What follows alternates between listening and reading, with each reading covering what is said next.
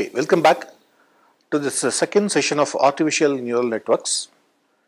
In the previous session, we discussed, of course, we had a detailed discussion about the basics of artificial neural network.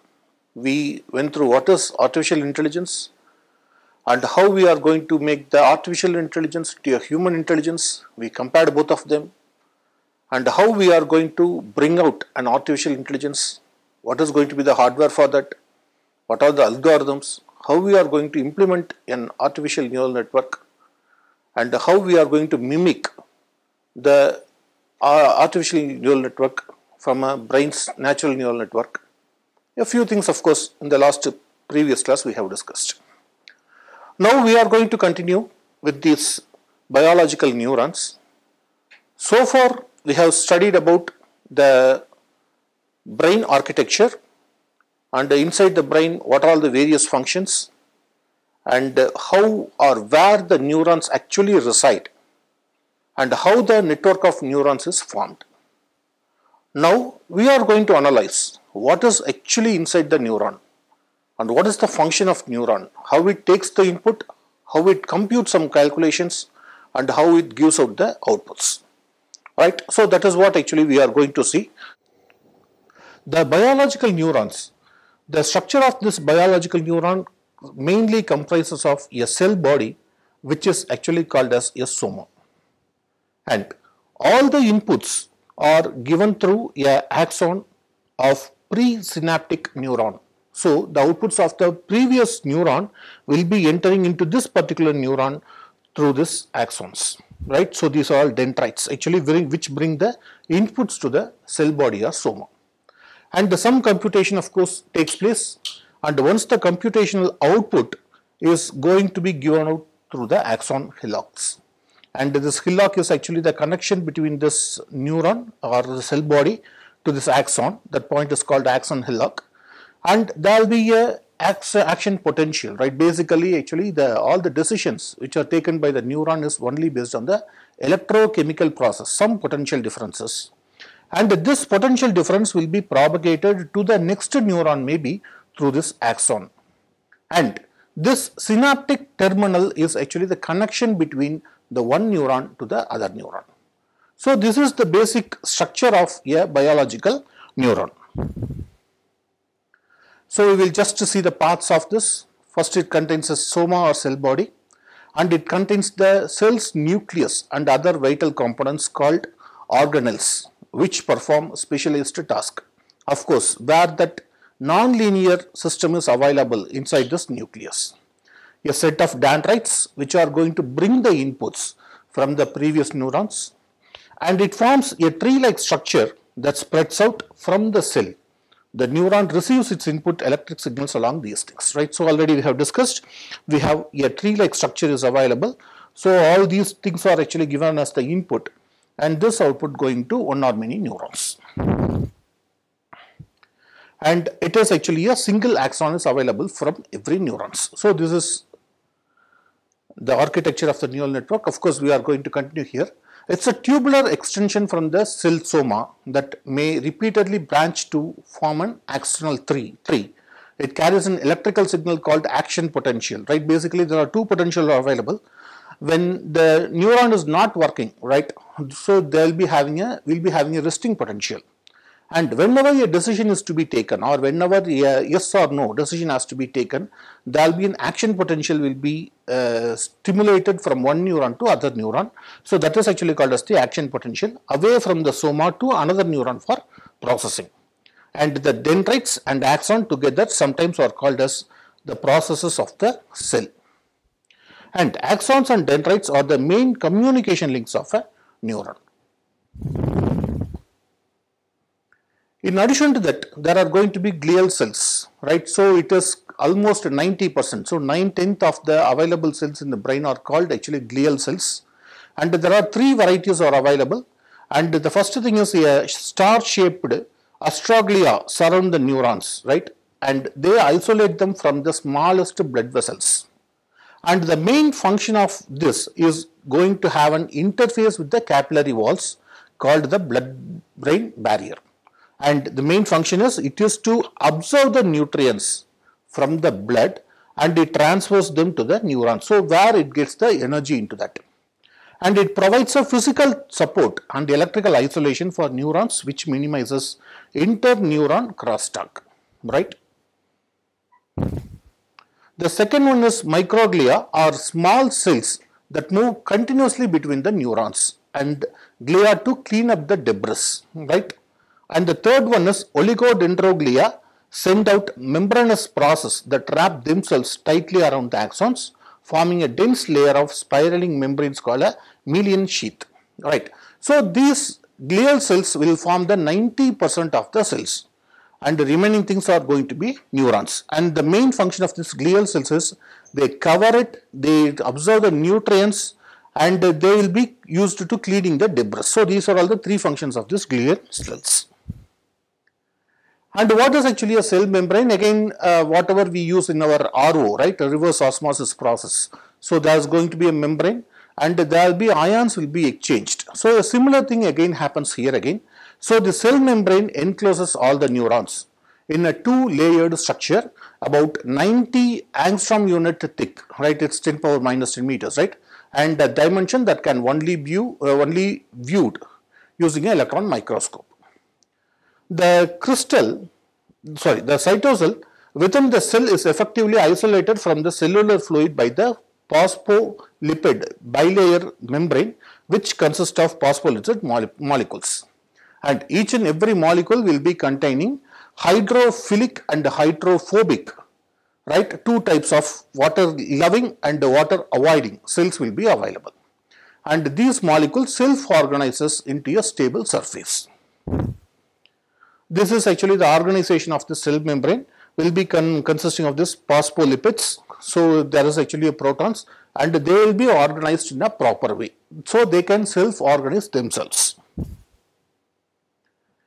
The next one is going to be the resting potential. So, already we discussed, so the neurons and will be consisting of so many ions, and this ion concentration inside the neurons or inside the nucleus and outside the neuron will be differing. So, there will be a potential difference will be existing based on the ion concentration difference. Now, we will be just seeing what is actually the resting potential. The resting potential is actually when no work is taking place inside the neuron, we will be having a constant potential that may be called as a resting potential, and this resting potential arises due to a difference in the ion concentration inside and outside the cell, right. So, when there is a cell is available, so what is the concentration of the ions inside and outside? So, based on the difference between these two things, we will be having a small resting potential. And observed through a recordings from an electrode placed inside the cell is about minus 65 millivolts with respect to the external medium. So, this is actually the normal resting potential that is existing. I think this diagram shows we are measuring using an electrode, microelectrode, and with respect to the common ground, a voltmeter shows around something around minus 65 millivolts, which is actually the resting potential. So, here actually we can just see the concentration of different ions within and outside the neuron membrane. So, what are all the ions available? This gives an idea. The first one is actually the sodium ions, that is actually Na plus. Second one is the potassium ions, K plus. The third one is chloride ion, that is Cl minus. So, these positive and negative ions will be available in and out of the neurons. And concentration inside, that is actually mentioned in the millimolar, right. So, 10 power minus 3 molar per liter, right. So, here actually it is going to be around 15 and the concentration outside the neuron is going to be around 150. This is for the sodium case. For the potassium case, here the concentration inside is going to be around 100 and the concentration outside is going to be 5. For chloride, the concentration inside will be 13, the concentration outside is going to be 150. So, this potential difference, the concentration inside the neuron and outside the neuron is actually generating the potential difference. Now, these ions diffuse into and out of the cell because of the concentration gradient. So, since there is going to be a difference in the concentration, these ions will seep out or seep in into the nucleus, into the neurons. So this is actually the process. So whenever there is some sort of disturbance, right, how I can retrieve my equilibrium potential. So this is actually the case, and the excess within the cell and diffuses out. So actually I take the K plus, right, it's actually a positive thing, and this ion is actually excess within the cell and it tries to diffuse out. So what happens? Leaves behind the unbalanced negative charges within the cell. So when this positive is coming out, so there will be a negative charges within the cells will be available. So the makes the interior increasingly negative, exterior increasingly positive. So since the positive ions are coming out, inside the cell you will be having more negative and outside the cell you will be having more positive. So sets up an electric field which opposes the movement of the ions. So naturally an electric field that opposes the movement of this ion is formed and eventually leads to an equilibrium point. At some point of time there will be an equilibrium will be formed so that the ions will not be moving out. So no net movement across the membrane happens. And this electrical force due to the charge imbalance balances the diffusive force. So that they will be resting, they will be getting into the equilibrium potential. Here actually the Nernst equation, is actually a general equation which relates these parameters. One is actually the R is the ideal gas constant, T is mentioned as the temperature in Kelvin, Z is the charge inside the ion X, F is the Faraday's constant, and X of 0 and X of I are the concentrations of X outside and inside the cell respectively. So some particular value X. So what is the concentration inside and what is the concentration outside, and all the other these things are actually constants. So it will give out what is going to be the potential difference that will be available. So this Nernst equation is actually give us an idea about this particular relation. So when we are going to apply this Nernst equation so that we can calculate what is going to be the potential difference that exists between the inside and outside of a cell.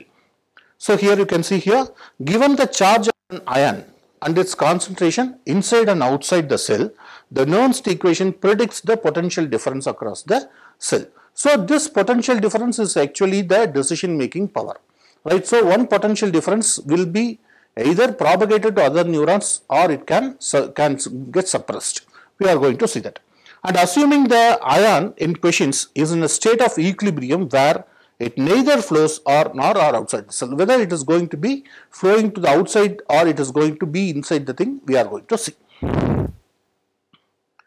So this equilibrium points already we discussed. For assuming the temperature of the body is around 37 degrees, and for ion with Z equal to positive, the RT by ZF value comes around 26.72 millivolts. Similarly, for an ion with Z equal to -1, the RT by ZF, actually what is Z? Here actually we can see the Z is the charge, right? So it may have a positive charge or it may have a negative charge. So based on the positive charge or negative charge, the value of this can be 26.72 or minus 26.72, which is RT divided by ZF. And we have already discussed what is going to be the concentration of these ions, right? Here actually we discussed the concentration of these ions. Here it's 15, outside it's 150. So we are going to substitute these values for X here, for X0 and the Xi. So in that case, the equilibrium membrane potentials for these three ions can be calculated using this simple expression. So the first one is the chloride. For this chloride case, it is minus 26.72 into this concentration 150 divided by 13, right? So ln of 150 divided by 13, which comes around minus 65.34 millivolts, right? So using this particular Nernst expression, it's a natural logarithm of course, using this Nernst expression we can find out what is going to be the potential difference. So for this chloride, the potential difference is minus 65.34 millivolts. For the sodium, here actually the output and input is going to be 115. So 26.72 into natural logarithm of 150 divided by 15, which will be calculated as 61.52. And for the third case, it's potassium. The potential difference because of this potassium is 26.72 because it's positive into natural logarithm of 5 divided by 100, it will be calculated as minus 80.04 millivolts. So this is actually the normal potential difference that exists inside and outside cell because of this change in the ions. Now, maintaining the resting potential, right? So, how a resting potential is maintained? Here we will see the microscopic sodium potassium pumps. So, there are going to be small pumps, right? Something like now actually we are calculating MEMS and all those things which can pump a very small amount of any liquid. But our brain has these natural pumps, right? So, these pumps are made up of this sodium potassium pumps, and these are actually very small pumps which can push out or pull in some sodium ions, right. So, here you can just go through this microscopic sodium potassium pumps actively pump sodium out of the cell and potassium into the cell. So, it brings in the potassium and it can pump out the sodium in order to maintain a high sodium ion concentration outside the cell and high potassium concentration within the cell. And this pump consists of a single protein molecule or a complex of protein subunits with a molecular weight of 2,75,000 D. D is actually the Dalton. It is the unit for measuring the molecular weight, right? So 275,000 Dalton is actually the molecular weight of these proteins. And each unit of the pump exchanges some 200 sodium ions. Some 200 sodium ions for 130 potassium ions for every second. So, here already we discussed the sodium out of the cell the sodium should be pumped out and the potassium should be pumped in. So, here actually what happens, 200 sodium ions will be going out and 130 potassium ions will be brought inside. And about a million such pumps at a density of 100 to 200 per square micron of membrane surface is available in the brain, we can say, in every small piece per square micron size. And at rest, about 40% of the cell's metabolic energy expenditure is for pumping ions in and out. So, 40% of the energy is actually useful for pumping this ions inside and outside the cells. Now, whenever there is actually a potential difference, right? So, there will be a graded potential. Graded potential in the sense the potential will not be remain constant throughout the path, right. So, there will be variation in terms of space and in terms of time. So, here actually what happens, whenever a potential difference is generated, it will not be constant, right. So, there will be a graded potential will be available with respect to space and time. We will see that now. The external signals impinging on the neuron, right. So, some inputs, right, some inputs is given to the neuron, and actually there is going to be some external signals are generated, and again it is going to be a electrochemical signals, and these signals impinging on the neurons at these synapses create disturbances in the cell potential. So, normally there is a resting potential is available. Whenever there is a input is given, actually there is a small change in this cell potential, and this potential is actually a graded potential. It will not be constant, so it will be graded, right. And if an impinging signal decreases the internal potential below the resting potential, then the neuron is hyperpolarized. So, already there is a resting potential. Because of this input, suppose if the internal potential decreases to some level, then that is actually called as hyperpolarized. On the other hand, if the external disturbance increases the potential above the resting potential, then the neuron is said to be hypopolarized or depolarized. So, based on the input, the potential can be hyperpolarized or it can be depolarized or hypopolarized.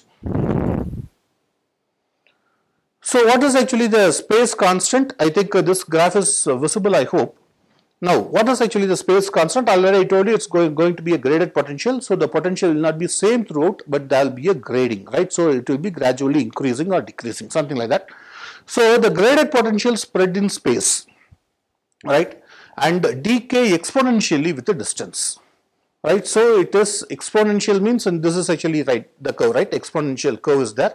So, with respect to the space, the potential actually decreases.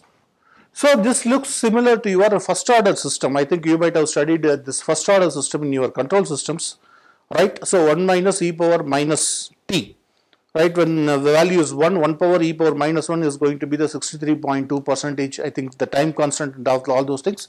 So same thing is actually applicable here again. So in this case of decreasing this, the distance over which the potential decays to 36.8, right? So it is actually decreasing. Normally we will be calculating 63.2 percentage of the final value, that's the first order time constant. So here actually for this case, 36.8 percentage of this, of the initial value is called as the space constant. So similar to the time constant, here actually we have the space constant. Here actually the x-axis we are going to have the space, and the y-axis actually we have the potential difference. And then the space constant is different on every part. Of course, it is not going to be the same, it will be different. And what are the factors that affect the space constant? The one is the shape of the membrane, right? So what is going to be the shape of the membranes? The number of the ion channels that is available, the nature of the membrane potentials or proteins, and since the amount of fluid inside the membrane of the dendrite is responsible for conduction of electricity, the space constant also depends on the diameter of the dendrite. So these are all some of the factors that affect how this space constant is available inside this, right? The next one is actually the time constant, of course. The time constant in the sense, with respect to time, suppose there is some external stimulus is given and there is an increase or decrease in the potential, again the resting potential, whether we can increase the potential or coming down the potential. So how with respect to time the potential difference is there. So that is actually explained in the time constant. So when an external stimulus disturbs the ionic balance of the ions in a resting membrane, it takes a finite time, right? It will take some time for the diffusion and pumping of ions to restore the resting potential. So there is some disturbance. Now it has to come back to its normal resting potential by pumping in or out the suitable ions. So but that will take a definite time. So this graded potential are thus sustained for some time before they decay back to the equilibrium values. So it will be taking some definite time. And the time constant quantifies the rate at which the decay to the resting value takes place. And for a typical neuron, the time constant is about 4 to 10 milliamps. This is actually the point. So it is going to take around 4 to 10 milliamps for any disturbance to cease out. Thus, when the stimulus is applied to a dendrite, the membrane potential is restored to the rest value in a small fraction of a second. So within 4 to 10 milliamps, all these fluctuations in the voltages, that potential difference will be sorted out.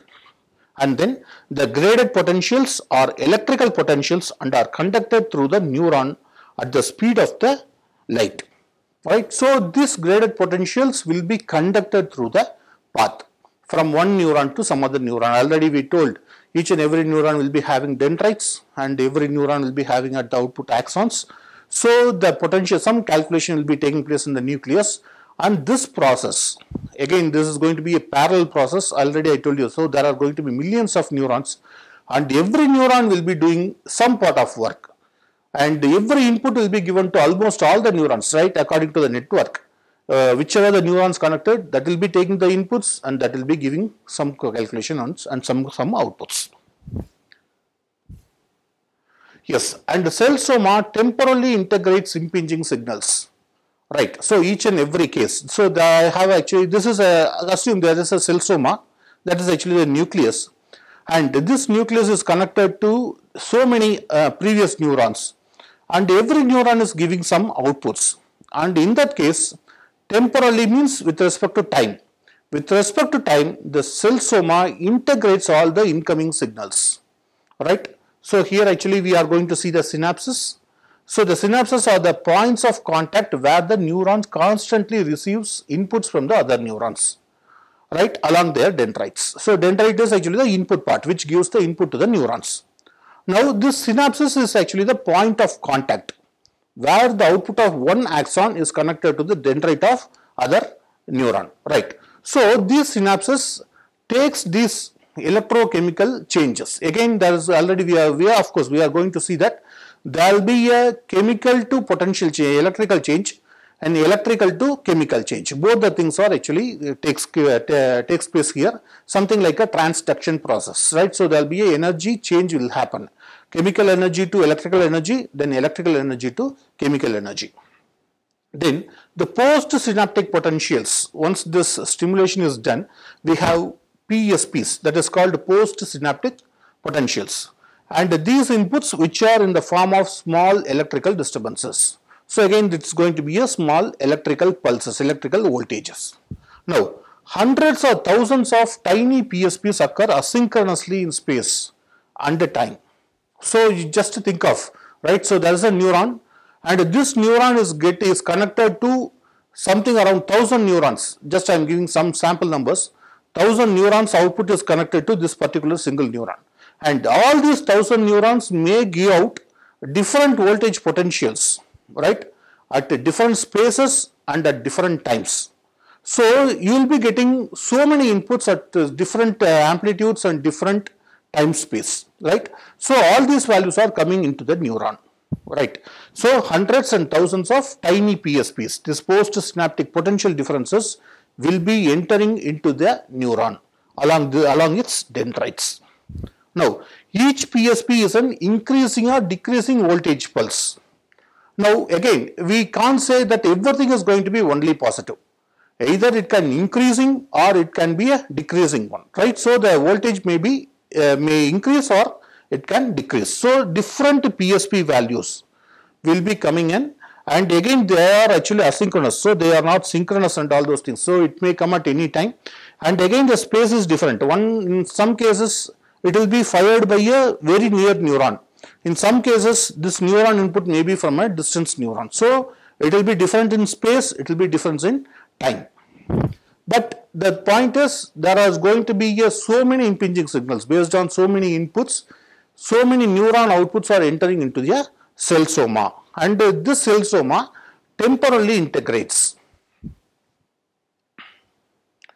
So these small disturbances are superimposed upon each other. So when I am going to have some 1000 inputs, and this 1000 inputs are superimposed to each other, so there is some sort of computation will be done inside each and every cell soma. So therefore the soma potential reflects a temporal integration of these potentials, and the soma potential varies continuously in time, because already we told there is going to be a space variation, there is going to be a time variation. So there is when we are going to integrate these signals, the potential the potential difference will be continuously varying. The soma potential varies continuously in time, sometimes increasing or sometimes it is going to be decreasing back towards the resting potential, right. So already there is a resting potential. Now this value may increase or this value may decrease below the resting potential. Again, it is actually the accumulation of all the previous inputs. And this is actually the action potential. All right, I think this diagram is not visible. I can just say here you can see some sort of pulses like this, right? Some sort of pulses will be like this. Something like this will be that. So these are all actually the action potential. So what is it? What is it? At the point where the axon of the neuron meets the cell body, the axon expands into a structure called axon hillock. So it is actually the point the output of the neuron goes out, right?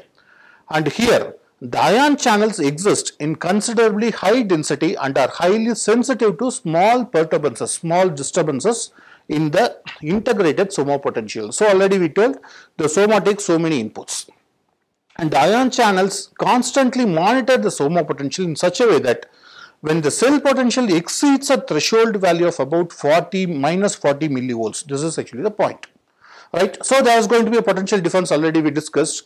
So when the threshold value of minus 40 millivolts, right, when the cell potential exceeds this threshold value, then the neuron fires. So what does it mean? It is going to be an action potential. So there will be around minus 40 volts, minus 40 millivolts. So it gives a pulse to the output axon, right? So we will go through this. Ion channels constantly monitor the soma potential, of course, and in such a way that when the cell potential exceeds a value of around minus 40 millivolts, the neuron fires an action potential, and this action potential is transmitted down its axon towards a synaptic terminal. So this output will be connected to other neurons. So this output will be given as the input to the other neurons. And the refractory periods, right? Actually, this is how actually we are going to take some decisions, whether I have to go to my native or not, right? So you will be getting so many things to think of. And finally, I will take a decision. I have to go to my native today, or I am not going to take my native today. So how the decisions are taken based on the resting potential and based on this action potential, right? Fine. So refractory periods, right? And no matter how strong the applied external stimulus, right? So we are getting some inputs, some external stimulations are done, and an action potential cannot be regenerated during the action potential itself. Already there is one action potential is there. Immediately I can't have another potential difference, right? So there will be some period will be there, right?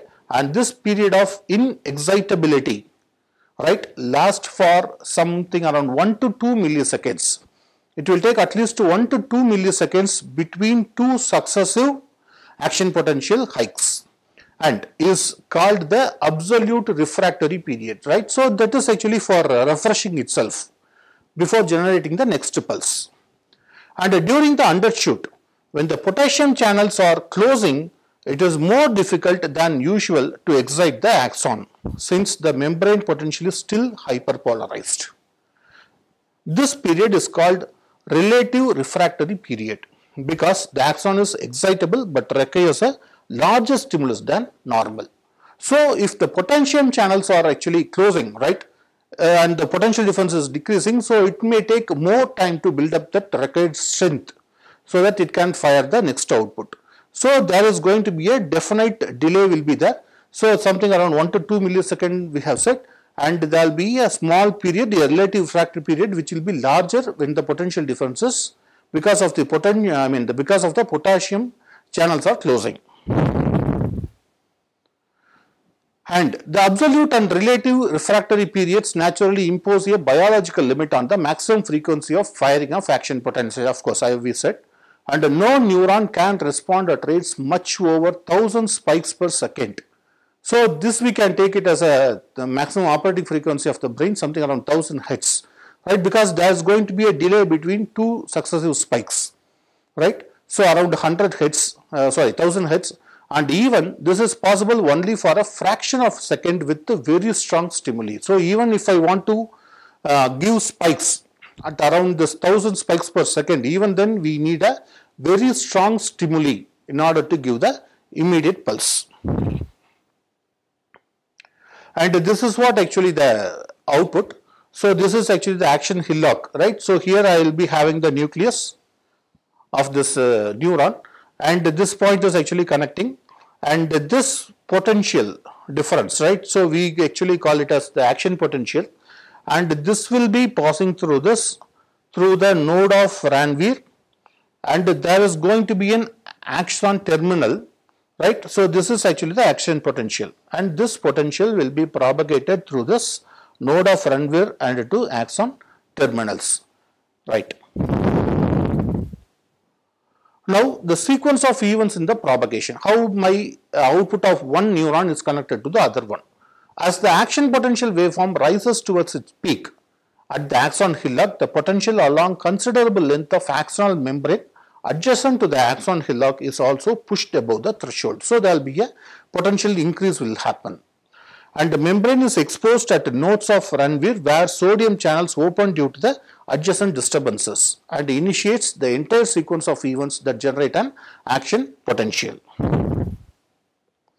And the action potential jumps from node to node, from one node to some other node, and this is actually called as the saltatory conduction and continuously renewed in full strength as it passes physically down the axon. And this design obviates the need for biological amplifiers, because whenever I am going to transmit, right, a pulse, normally the strength of the pulse will actually it will get attenuated, right, or it will decrease. So the one output may not be able to fire the other, but each and every case here there will be some sort of biological amplifiers irrespective of the length of the axon will be available so that these pulses will be transmitted through. And this is actually the chemical synapses that happens between one output and the other input. Here actually the transmission process across the synapse requires a two-step transduction process, right? Already we discussed transduction in the sense a chemical to electrical conversion and electrical to back to chemical conduction. So here from the electrical action potential to the chemical transmitter substance which is released into the synaptic cleft. So this area is going to be a very small area which is actually called as the synaptic cleft. And here actually I am going to have this action potential, and this is the axon terminal. This is the presynaptic neuron axon, right? So this is actually the neurotransmitter vessels. So when the potential is coming here, so these will be this potential will be given as the chemical potential, and this will be getting into the other dendrite. So this will take the data to the other neuron. So this is called postsynaptic neuron dendrite, and this is going to be a neurotransmitter receptor sites. So like this, there will be so many inputs will be there and so many outputs will be there. So the data or the pulse will be transmitted from the output of one neuron to the input of the other neuron through this method. So as we discussed, the output of the one neuron will be given as the input to the other neuron.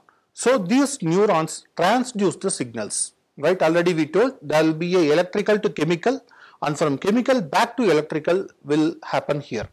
And each synapse is associated with what we call the synaptic efficacy, right? The synaptic efficacy is the efficiency of which a signal is transmitted from the presynaptic to postsynaptic, right? So this is actually the electron, this is actually the cell soma, and there will be so many inputs will be coming here. So these are all actually dendrites. We can just assume there is some input is available here, and that is associated with some weight.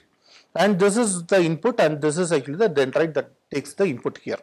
And here you can see there will be some sort of bias will also be added here, and you will be getting so many inputs from all the dendrites that is coming in, and some computation will be taken place inside this, and there will be one axon, and the output of this will be given to the other axons, right? So this is how actually a complete neural neuron works. Now this diagram is actually giving a equivalent circuit, what we can call it as a artificial neuron. So here we can see there are 1, 2, 3 sample inputs are actually taken, and each and every input we can call it as, say for example, x1, x2 and x3 may be there, and then here each and every input will be given through some weights, right? Each and everything will be given through some weights, w1, w2 or w3, and all these inputs are given to this neuron, and some computation is actually taking place, and then followed by some function will also be there, which is actually going to give some non-linearity, and that is going to give a output, and this is actually called as the bias. Alright, so this is what actually happens when the neuron computation is performed here. We will see that now here the activations and the weights. So here the jth artificial neuron, right? So the jth artificial neuron that receives the input signals from SI, right? So this is actually the SI input, and from possibly n different sources. So there is going to be 1. This is going to be n. So it is taking inputs from n different sources, it is getting the output, and one such instance is actually SI. And an internal activation xj is available. So this is actually xj, and which is actually the linear weighted aggregation of the impinging signals modified by an internal threshold theta j. So here actually here the xj is calculated as a function of all these inputs, and also some value called as bias, right? And actually we call it as a bias as theta j, and it's the aggregation of all the weighted inputs from S1 to Sn. So the connection weights wij, each and every input is connected to this by using a small weight factor. So the weight factor is actually a multiplication factor, and this connection weights wij model the synaptic efficacies of various interneuron synapses. So it can be either increase or decrease, right? And what is actually the equation for xj? A simple equation. So this is actually the corresponding weight, this is the input, these two values are multiplied, and for each and every value of I that runs from 1 to n, because each and every will be having so many inputs, there are going to be n inputs will be there. For example, this particular input Si, I is actually the input, J is the output. So I mean the input side is neuron. So we call this particular weight as W suffix I comma Ij, right. So from the ith source to the jth artificial neuron. So likewise, we will be having Wij into the corresponding source Si. So and I runs from 1 to n. So all these values will be accumulated, and also the bias value is going to get added here. So this is the what is the activation and weightage of each and every neuron function. And what is going to be the signal function? This is actually the second part, the signal function. The activation of the neuron is subsequently transformed through a signal function. This is actually the signal function, the second part. That generates the output signal Sj, which is equal to some function of this Sj. This is actually the output signal function. A signal function may typically be a binary threshold, Gaussian function, probabilistic function, linear threshold, or sigmoidal. So already actually we discussed, alright, for each and every case, a normal computer can take almost all the linear operations, where the operation can be represented as a linear or some sort of equation, right. So there is some relation between the output and the input. When we are going to have a non-linearity in the input, right, how to incorporate the non-linearity in the function of a neuron? That's why actually they have divided it into two parts. The first part is the accumulation of all the inputs, whatever it is possible. So this we can consider as a linear, because as per the previous expression, it is represented by some equation, right. So this is actually the linear part, and then of course including this, right. So the value will be added together. So we can represent it as an input, no issues. But once this Xj, when it is given out to this Sj, in that case there will be some function will be available. That function is actually a non-linear function, right. So what is actually non-linear? Already we discussed. Linear means, suppose if my input, this is my input, if this is my output. If the input increases, then the output is also increasing, something like this. Right. So this is actually with respect to input with respect to time. So the input increases. So again this is going to be my output with respect to time. So the output also increases. Right. Of course the ratio can vary. But if the input and output are not having any relations, right, or with respect to time I have made it, or with respect to input and output also we can make it, of course. Right. So in this case, if it is linear, it will be a straight line, something like this, right. Suppose if it is non-linear, you will be getting a waveform like this, or you may get a waveform like this. So all these things are actually the output versus input graph. These are all going to be non-linear. Sometimes it will be increasing fast, sometimes it is increasing slow, and the slope of this particular curve will not be constant like the linear curve.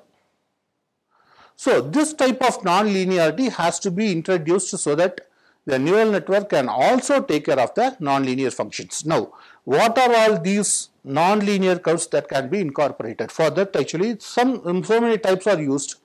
A few things are binary threshold, Gaussian, linear threshold, probabilistic, and sigmoidal. Of course, we are going to see them one by one.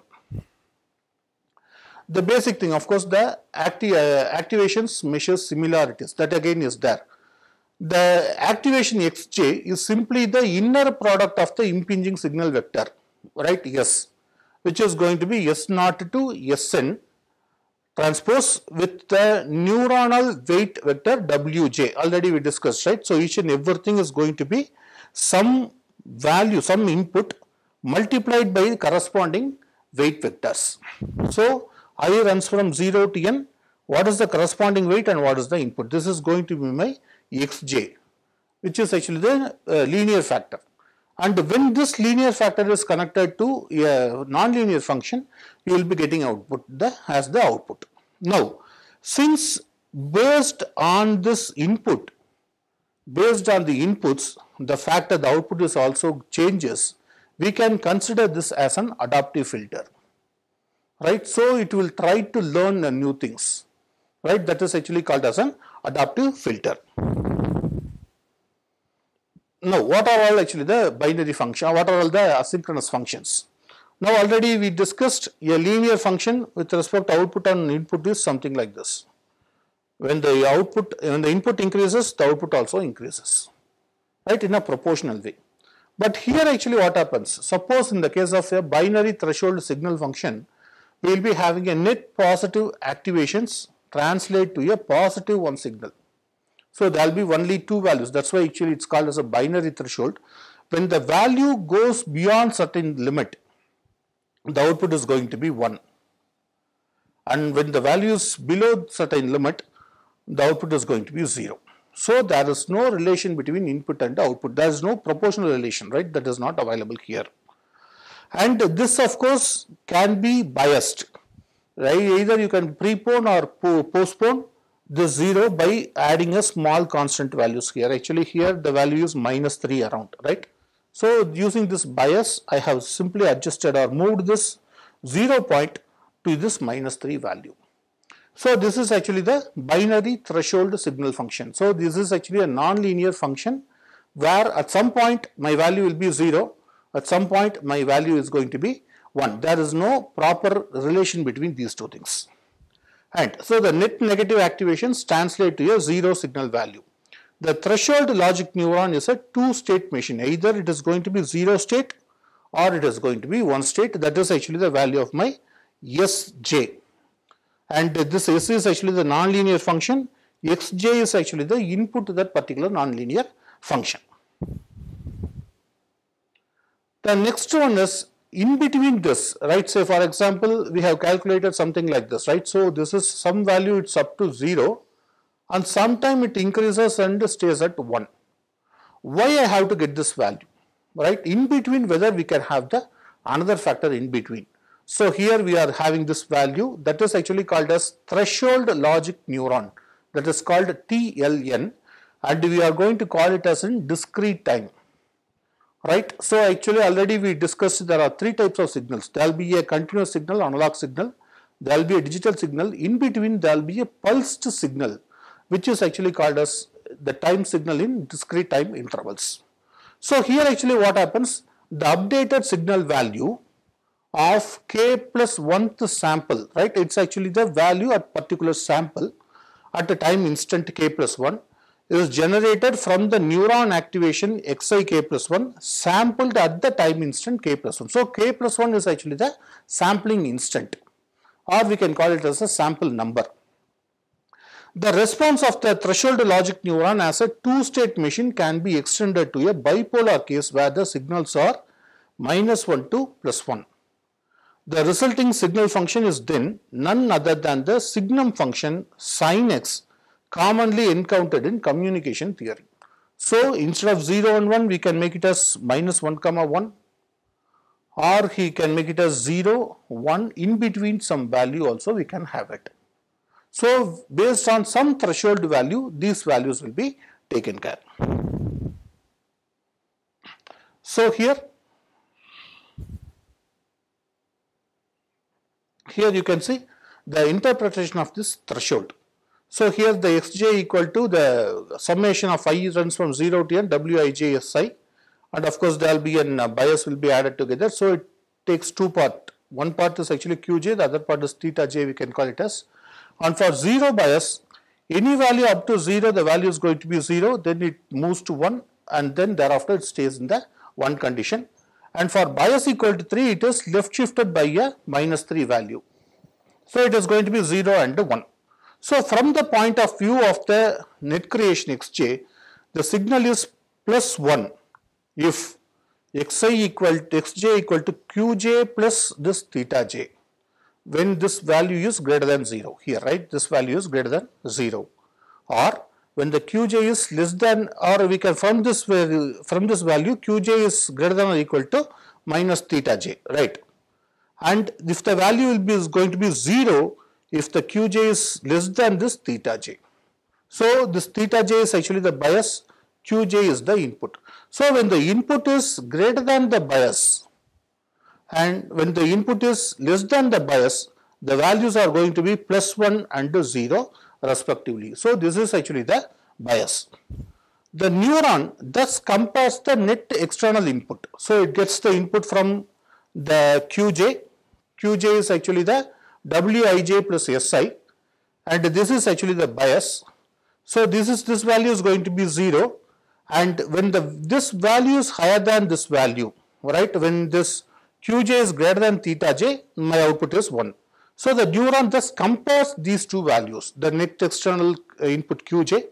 If Qj is greater than the negative threshold, then it fires +1, otherwise it fires a 0. The next one is the linear threshold function. So why it should be something like this? Why it should be something like this? Why it can't be like this? Right? Or why some sort of other non-linearity can be incorporated? So this is what actually happens here. So now actually what we are doing is the 0 and 1 remains the same, but in between, for some values between 0 and 2, we are going to define some also alpha value, some slope value. So here actually what happens, when the Aj, which is actually, we can call it as alpha j, right? So alpha j is equal to 1 by xm is the slope parameter of the function. So this is actually the slope, right? So that straight line will be having a slope, and the alpha j is equal to 0.5 in that case. So figure plotted for xm equal to 2 and alpha j is equal to 0.5, and Sj xj equal to max of this value. Note that in this course we assume the neurons within a network are homogeneous.